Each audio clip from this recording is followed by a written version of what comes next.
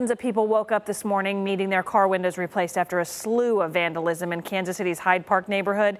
It's nothing new for the area. It's just northeast of the plaza, but this has been going on for a while now. The Now's Mackenzie Nelson tells us it's the way it happened that could be different. Theft, break-ins, vandalism, all too familiar crimes happening in Hyde Park. Good years, bad years. I thought this was going to be a good year, but apparently there's been a lot of crap going on around here.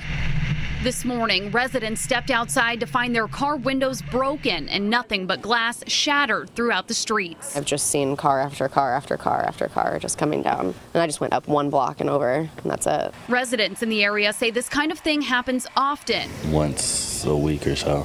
Every other week. But never to this magnitude. Now this was just malicious, I think. It's just ridiculous. I don't understand why this is happening. It was overnight that dozens of cars lining the streets near 42nd and Campbell in Kansas City, Missouri had their windows bashed. Just you drive by, break out the window, bam, down the block and go to the next one. Along with the broken glass were golf balls. So he found the golf ball inside the car. That's how he knew it was a golf ball. What residents don't understand is why. Luckily, I didn't have any valuables inside, but nothing was taken out of the car. So, I mean, someone was just driving up and down the street just smashing cars for no particular reason. Something that took seconds, costing people hundreds of dollars. Windows is expensive to fix, and whatever they took is probably cost less than getting your car window fixed. Reporting in Kansas City, I'm Mackenzie Nelson, the Now KC. So frustrating. Now, if you're a victim of this due to the fact that there were so many cars targeted, Kansas City police, they're actually taking reports now over the phone for this, and they'll keep track of how many.